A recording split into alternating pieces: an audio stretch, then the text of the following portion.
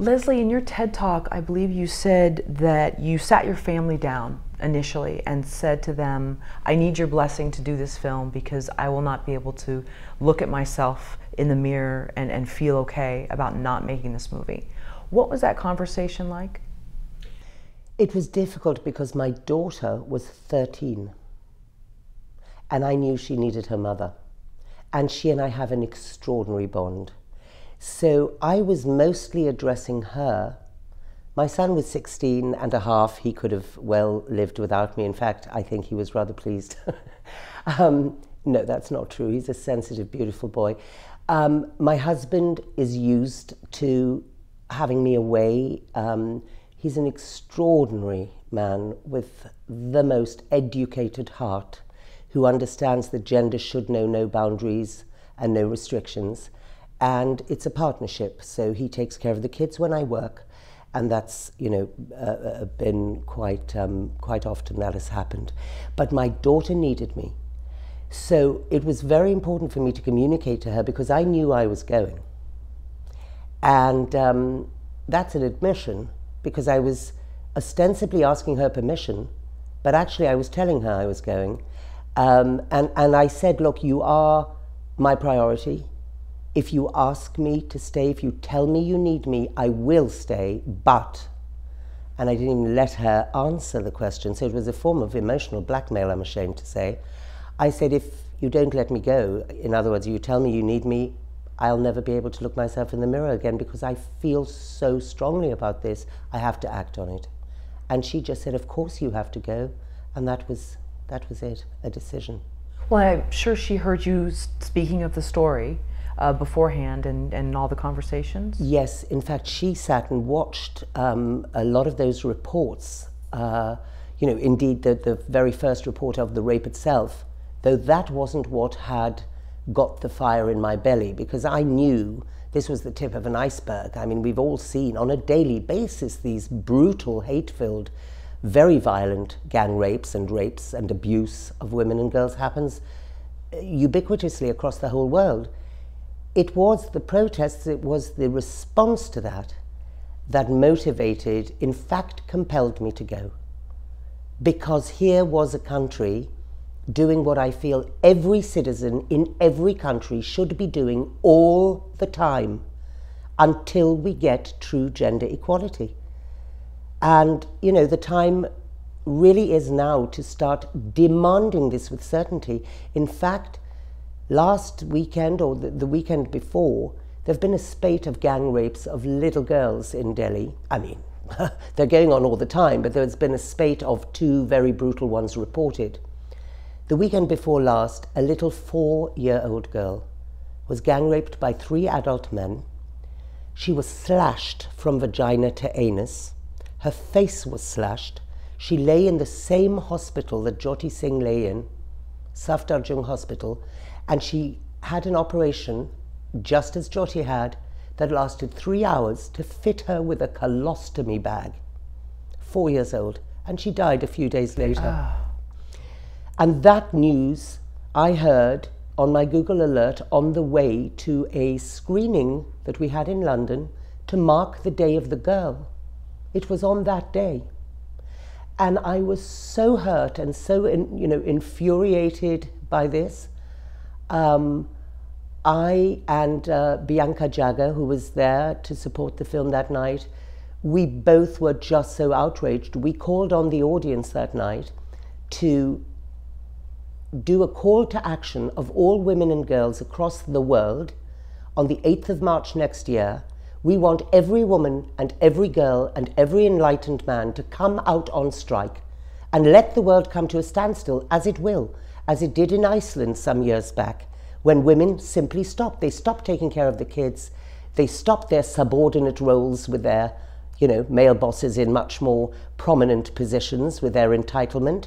And the whole country and financial institutions came to a standstill. So we are calling on everyone who is enlightened, who cares about gender equality, to go out on strike next March the 8th. March the 8th, okay. International Women's Day. So going back to the beginning of the film, did you already have the family members of these rapists lined up? Did you know how to contact them? Because I mean, you went into some very, looks like, rural areas, and that's right. How did all that basically I started off brainstorming what I wanted the film to feel like, to look like, you know, really analyzing what were my objectives in making this film. I then did a period of quite intensive research in terms of just finding all the footage I could of the reports, and this was a very, very well covered, well reported incident. And I started writing a list of questions for the rapists. Wow. And worked with a psychiatrist, had a forensic criminologist help me with some of those questions, and started reading around the whole, you know, the whole subject very diligently. And then at a certain point, I managed to get hold of trial transcripts, and of course I also had appointed a researcher who found some of the addresses through the legal system, because all of the court depositions have the name and the address. So we had names and addresses, but we hadn't lined anyone up. Basically, it was a question of doorstepping in pretty much every case, other than with the prison, because that was set up in advance. And I think it's very hard for me to say, because I was never faced with this, but I think if I had been told I couldn't interview those rapists, I might just not have finished this film, or maybe not even have started it. To me, that was absolutely imperative. There were three things I wanted to deliver with this film. The first was that the protests should be amplified, that they would be the heartbeat and the pulse of this film, because they are ultimately what made me feel very optimistic that the time had come to deal comprehensively with this issue that the world has neglected and abandoned for many years. The second thing was that it was very disturbing to me that this young girl, whose entire life was before her, was just referred to as this 23-year-old medical student in the press. That was it, you know, who had gone to see a movie with a friend. That's all we knew about her. And in fact, until the film came out, nothing more was known about her. So it seemed to me to be crucial to delve into and find out and document what we have lost in this girl's murder. And the third and absolutely vital leg of my objectives was to understand why men do this, and to, you know, if you can't understand them, how are you going to change them? So I needed to know what goes on in the head of a man who does this to a woman, who not only gang rapes her, but eviscerates her, who pulls out her intestines,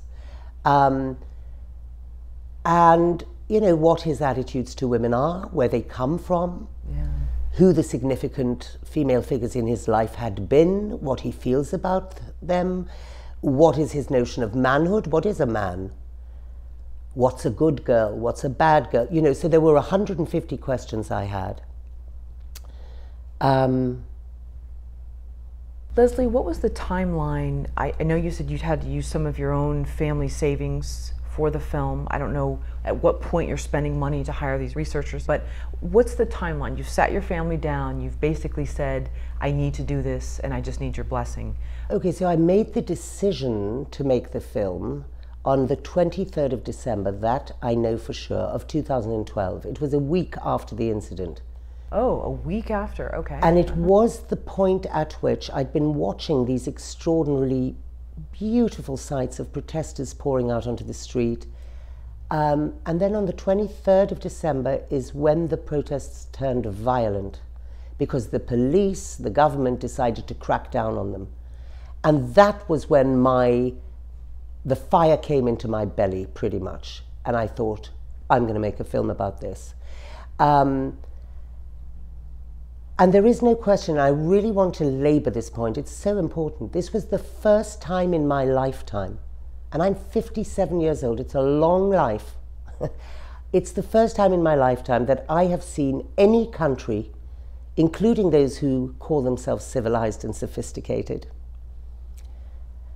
who have gone out with so much passion for women's rights. I mean, the world has dealt with slavery, it's dealt with totalitarianism, it's dealt with race, it's dealt with so much, but it's still not dealt with the question of respect and the value of women and girls. So it's something that's very dear to my heart, and here was India leading the world by example on this. That is why I absolutely felt I had to amplify those voices with this film. So 23rd of December I decided to do it. I think it was early January when I sat my family down, and then I started reading and researching, and around May I wrote the letter to the Director General of Prisons to ask for permission. It took 2 weeks for her to come back and say yes. She then said she needed to get permission from the Ministry of Home Affairs because as a foreigner I wasn't allowed in Indian jails. And she applied for that permission, asked me to slightly change my letter, which I did. And the change she wanted was that I had asked her precisely for what I intended to do, which was to interview these rapists. She wanted me to express that slightly more generally for the Ministry of Home Affairs and to say convicted rapists. I did that. I got permission from the Ministry of Home Affairs. I got on a plane in July and went to start filming. Now, the day before I left for the first leg of the shoot, because I did 3 legs of shoot from July to December, I shot. And the day before I went off, I went to take a meeting literally on my way out of London. I went from Copenhagen to London and then to India. And I took a meeting with Channel and BBC. And Channel were quite cynical in their response to me. They said, get one of the rapists, get one of these interviews, and yes, we're interested. So I thought, okay, it's only if I get one of the, well, of course, everybody would be interested if we got one of the rapists, so that didn't impress me much. But when I went to meet with Nick Fraser of the BBC, he was so supportive. He opened up to me as a human being, and not just as a cynical broadcaster, and said, this is a very important film. Your passion is palpable. I like your vision for the film, and I want to support you. Now, it takes us a while to work out whether we'll commission something. I cannot tell you. It'll be a while. However, I do promise you that I'll support you as Nick Fraser, as an individual.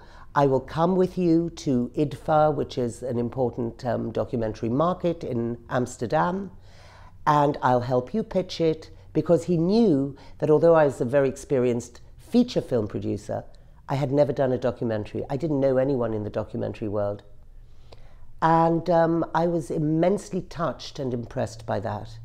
So I decided the BBC would definitely get it if they said they'd commission it. But in the meantime, it was pressing, it was urgent, so I just went and carried on shooting. I didn't get any of the BBC money until during the edit. And the pressures financially were huge. They were really huge. At one point, I literally had to go into my children's school fees account and empty that to carry on shooting.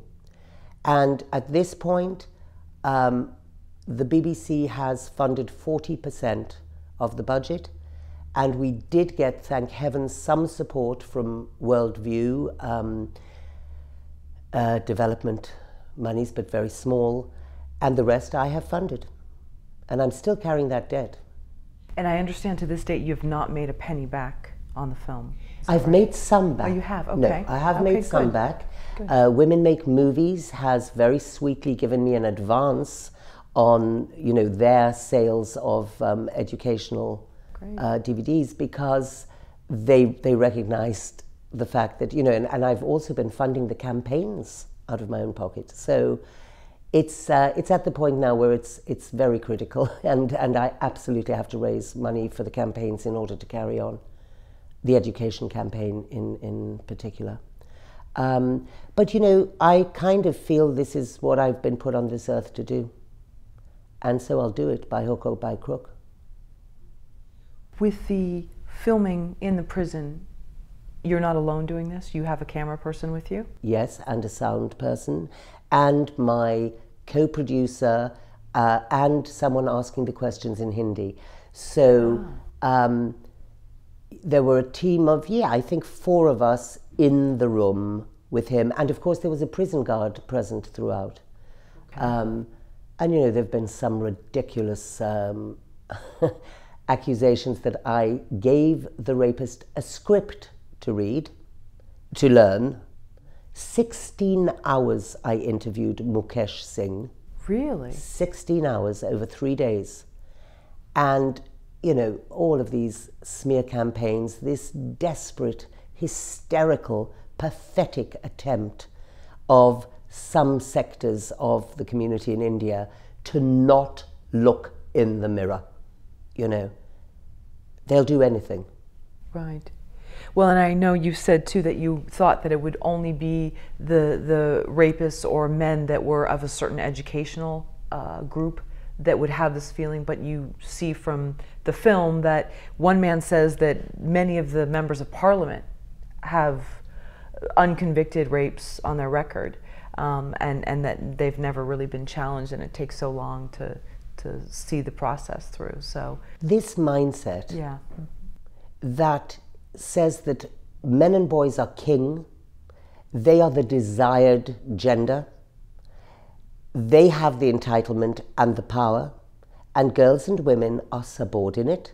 They are destined to be domestic slaves, to be married off. They don't need an education, and they're unwelcome. The mother of Jyoti, and they are so enlightened, her parents, you know, and the mother tells us at one point that when she had this little girl, she gave out sweets because she was so happy. And the people who came, you know, the friends and family who came to the hospital, presumably, and saw her giving out sweets, said, "You're celebrating as if you had a boy. Why are you giving out sweets?" I mean, literally, that is what they do. They don't celebrate the birth of a girl. So if you grow up as a boy, as a man, witnessing this, what in God's name do we expect them to go on to do and express in actions when they have this attitude bred into them? They're programmed, they're hardwired to know that a girl is of lesser or no value to them. And why are we surprised that they then go and commit these atrocious and hate-filled and heinous acts? We may as well give them a rapist's manual for their 11th birthday. Leslie, I know that you've received the banning of the film in India. You've received maybe notifications on Twitter, various things. Advice for another filmmaker that is making an emotionally, politically charged film and still wants to carry on a very, very important message and has the help of others around them, but just dealing with that in general. What is your advice? Because I'm sure there's many other filmmakers, whether it's you know, Blackfish, you know, an Errol Morris film. There's probably so many others that have been in your shoes, but it's not something that's you could just pick up a book and find out how to deal with it. My advice is simply this: commit 100%. Do not shy away from telling the truth in whatever form of expression that takes. If you care about this message, just tell the truth, because apathy and silence and all forms of negotiating the truth because it's not quite tasteful or it's a little bit shocking. Shock is a powerful tool. Shock is important. We don't have enough of that. We don't hear the truth enough. We've become so inured to concepts that, that really deal with the most fundamental violations of human rights, and we've become so used to them. FGM, we give them little acronyms, you know. They trip off the tongue so easily. FGM. FGM, let us not forget what that is. A knife is taken, the clitoris of a woman is cut out, her labia are cut off. I spoke to a Somalian girl the other day who told me that one of the practices, as amongst husbands and wives, is that if a husband will go off on a business trip, he will sew his wife up. He'll come back and cut the stitches. This is what we're talking about. And the world is what? Ignoring this? It's accepting it. We have to scream out. We also have to not think, how will I be allowed to do this? We have to think, who's going to stop me from doing this? And, you know, it's the most important thing always is, with filmmaking, I think, is committing yourself to the truth and passion and integrity of what you feel. Because, you know, there were moments where I wanted to give up. There was one day where I was giving up. There was no question. Nothing in the world was going to keep me there. Except I happened to phone when I thought my kids were asleep and thought I would get my husband. I was in the midst of a major panic attack. And I think it was not long after I'd interviewed a rapist who had raped a 5-year-old girl. And that just so drenched me in the deepest sense of profound pity for the world that, you know, given the state that we are in, that can happen, and that this man could have told me so easily that he did this because she was a beggar girl and her life was of no value. And I was so depressed by all this that I think that must have led to this breakdown. And I phoned home literally to tell my husband to book the flight because I didn't even have the presence of mind to do that. And my daughter had answered the phone, and she immediately knew that I was in trouble and asked me what was wrong, and I then just burst out crying. I couldn't control myself. She then started talking me down off this panic attack with breathing exercises. Oh. She was 13 and a half when she did this. And then her final statement to me, after telling me to write all my problems down and then start solving the little ones first, so she gave me some very practical advice, and then she said to me, "And Mummy, you're not coming home because I and my generation of girls are relying on you." And that was it. So I stayed. But that day I really was going to stop and so badly wanted to. But, you know, the thing is that there are so many, when you're dealing with a difficult subject like this, there are so many reasons to stop and not do it. And there are so many obstacles, physical, practical, emotional, psychological, that unless you have that real compulsion, you may as well not start. So once you have that fire in the belly, just go with it and go all the way. And if you go all the way, that message will get through, as it's getting through here. I mean, this film has sparked more conversations about gender inequality and this issue, this pressing, urgent issue of how women and girls are treated in every country in the world to differing degrees and with differing characteristics. It's sparked more of those conversations in the last 5 months than have been heard in the last decade. So that can only be a good thing. And I think it's because of the shock. It's because of the 100% commitment. And, you know, I mean, if I die doing this, my time on earth will have been worthwhile. So when I get these tweets, you know, white bitch, you deserve to be raped, or threats to my life, or pornography being sent, I just tell myself, fly at 30,000 feet above this. This will change when the solution is put into effect. And I have got the solution, I have to tell you, because of the insights and the perspective of having delved so deep with such commitment into this particular inquiry. And I just have to tell myself that, you know, these are pathetic, backward-looking people who are very soon going to be left behind when there will be new learning and the world will change. You've been vocal about your own situation, that you experienced a rape, I believe when you were 18 or so. Do you feel like you had to use that did at some point as a defense because people were coming after you? Because I think there were, you know, the quote, you were shaming India, whatever the different accusations were, or was this already part of the story? Did you have to put that up as a reason? The fact that I was raped when I was 18, strangely enough, didn't form part of the story. It wasn't part of my motivation or my reasoning for doing the film. It was more of a potential impediment. I was worried about it because I'm ashamed to tell you I didn't report that rape, and I kept it to myself for 20 years, which is the worst thing a girl or a woman can do. I told about my own rape because I was urging girls and women on my website, or the film's website rather, to report, because rape is the most underreported crime. And, you know, all of these arguments that India rapes less than the US, I mean, it's so utterly pathetic and just, you know, people deflecting from the issue and trying to look in another direction. The statistics are meaningless. And what are we saying? My country rapes less than your country. What is that about, really? You know, all countries rape, i.e. all countries have a very serious problem with rape and gang rape and abuse. And that's what we should be looking at.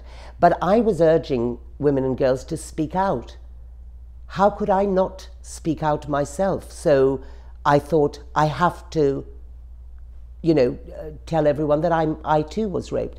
I was worried that it would be an impediment, and that is why I practiced on 4 other rapists before I interviewed the rapists in this case, because I didn't know how I was going to react, whether those demons would fly up during the course of, you know, the interviews, sitting facing a rapist and never having had the chance to address my rapist. Would I physically attack one of them? I thought that was actually a possibility. I was scared of that. But that's the only way that that experience impinged, because in a strange way, I had come to terms with what happened to me. And it's not something I expect, you know, most people can do or do, because those traumas are very real. In my case, I was so grateful that I'd survived, because I was convinced the guy was going to kill me after he raped me. And the fact that he didn't, the fact that I got out of there alive, was such a relief to me that in a way the rape kind of diminished into, well, at least I'm alive, you know. It wasn't as... And I believe I've kind of coped with it, you know. So yeah, so it wasn't part of the story, in a sense. Okay. During the what is it, 2 years that you were actually making the film, I believe, was it? 2.5. 2.5, okay. I filmed for 6 months, then went back in for a little more filming in January of 2014. But the edit is what took a very long time. I had 87 hours of material, and that's partly because I was so inexperienced, of course. As a first-time director, I was just shooting everything and anything. In retrospect, of course, I would have been more judicious, because half of these 87 hours were in Hindi. And I have a smattering of Hindi. I understand more than I can speak, but I'm certainly far from fluent. So every one of those transcripts had to be translated, the Hindi ones. And then I would take the paper transcript, and the rule for me in editing this film, because I had nothing to fall back on, I didn't have any experience of, you know, actually structuring a film before. As a producer, I would always be very hands-on, to the great irritation of all the directors I've ever worked with. But I was hands-on, being reactive to their first cut.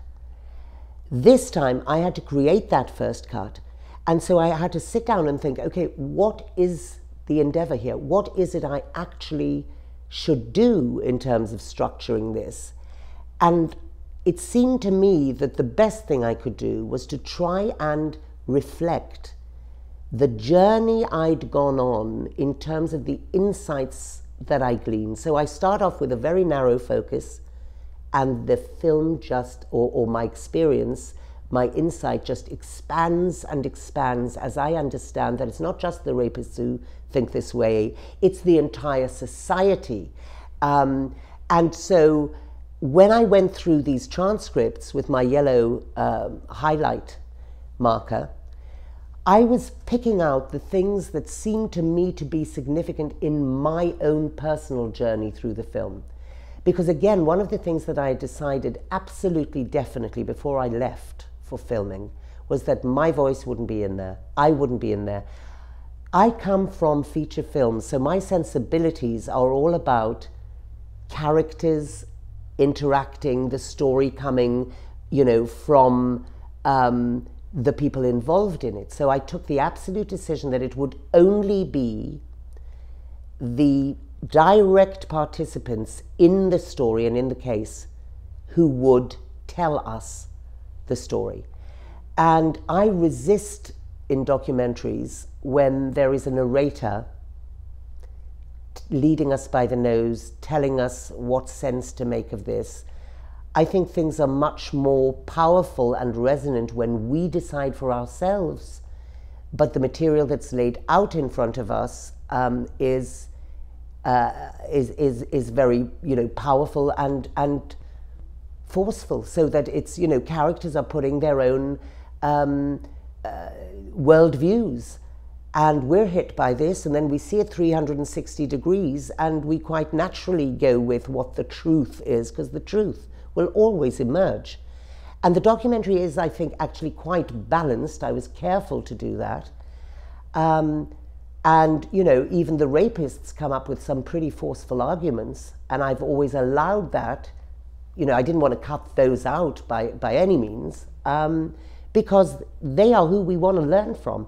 They're who we want to really hear and understand. So when Mukesh says that when they now, they've changed the law and recommend hanging, the death penalty for rape in the rarest of rare cases, well, rarest of rare just means violent, extremely violent, he says rapists will now murder the victims, or the, you know, the girls, because they don't want to be identified. So they won't take that risk. Before, they could rely on the sense of shame that adheres to the rape victim, which is so unjust and shameful, you know. The shame is with the perpetrator. The shame is with the society who created that perpetrator and taught him what to think and how to view women. And so for there to be any question of dishonor or shame on the actual girl who has to suffer this violation of her human rights is just completely untenable and disgusting. Mukesh tells us they used to, you know, be able to rely on shame for a girl not to tell. But now that the death penalty is involved, they'll kill her just to make sure that she doesn't identify. Because it would also hurt her dowry if it was known that she was raped. That's right. Right. Yeah. Leslie, during those 2.5 years that you're shooting the film and going back for reshoots, what's 2 a.m. like for you? What's 3 a.m. like for you? Are you losing sleep, kind of tossing and turning? Should I have gotten this? Is this really going to work? How was that for you? I literally had to be on a regime, and I had to train my body to sleep 3 hours a night. Only 3 hours a night. If I slept more than 3 hours, I was in trouble, because I wouldn't have been able to complete the task.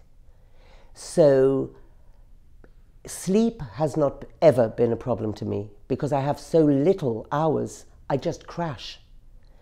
The problem is if I sleep more than 3 hours, once I tried that, I was so exhausted, and I thought, I'm giving myself another 2 hours tonight. And I slept for 18 hours non-stop. I just didn't wake up through alarms and, you know. So, no, I didn't. Do you know, I don't think I've really crashed yet. And I hope I won't, but I think there's a big chance that I will, of course. Because it's so deep. You know, what I've seen is so deeply, deeply disappointing. And the one clue I have as to whether, you know, I might just crash one day is this, that on one of the filming legs, I came home to Copenhagen, and my family were already at a party. There was a confirmation party of my husband's best friend's son. And I had to go straight from the airport. I'd come home, I think, for a week. So, you know, I was desperate to see them. And I went straight from the airport to the party with my luggage. And I was so overjoyed to be there. And there was such a festive, lovely atmosphere. And I hugged my kids and hugged my husband. And then I sat at this table. And the Danes really know how to celebrate, you know. And it was, I was enjoying myself. And I had this smile on my face. And my husband beckons me out of the room at one point. And I went out. And he held me and he just said, please tell me what I can do to help you, darling. Tell me. And I said, oh, I'm getting quite emotional. And I just said, why? What do you mean? You know? And he said, you're sitting there with this smile on your face and the tears are streaming down your face. And I had no idea that I was crying. Literally no idea. So it is very deep-seated. I know that I will continue for the next 3 years, and I will continue at this pace, and I will not stop unless I drop dead from a heart attack. But I will keep going until I get this solution, which is a human rights global education initiative that I'm advising the UN Human Rights Office on. I've already got 8 countries co-opted. I'm hugely optimistic, and it's the optimism that's the antidote, of course. The optimism is carrying me through. I know that if we educate our children's hearts as well as their heads, if we do this on a compulsory basis with all the children of an adopting country, and if we do it from the first day of entry of that child into those children into school, we will empower girls, we will change gender stereotypes, we will educate children at the crucial stage when they are still modifiable in terms of cognition, and when we can still modify their attitudes and behavior that they've come to, you know, even kindergarten with from home, by teaching them empathy, which is not innate, it has to be taught and it has to be practiced, by teaching them respect, teaching them moral values, and we are designing and constructing a curriculum, a global curriculum, exercise by exercise, very concrete, very specific. This is not about, oh, we're going to teach them values in some airy-fairy way. It is going to be exercise-based. They will be taught particular songs. They will be given particular stories. They will be playing particular imaginative play games. And we have various education philosophies, Montessori and Feuerstein, and the United World Colleges and IB systems. And we're going to design 3 curricula. One for the early years, one for the middle years, and one for the senior years. We're doing that over the next 3 years. And in 2018, the early years curriculum will start rolling out in the world's schools of those countries that do adopt. And as I say, I've got 8 already, and I've only just started. And at that point, I'll stop, and I may make another film again one day, but I will not make another film until I have done this, because I won't walk away from the insights and the perspective that I have got on this film now. I've become an activist, having been, you know, it's my first and possibly a swan song as a director, I don't know, but I have to see this through. I can't have these searing insights and then move on to another topic. In 3 years' time, who knows, maybe then it'll all flood out of me, but I will keep it in for at least 3 years till I can put this into operation.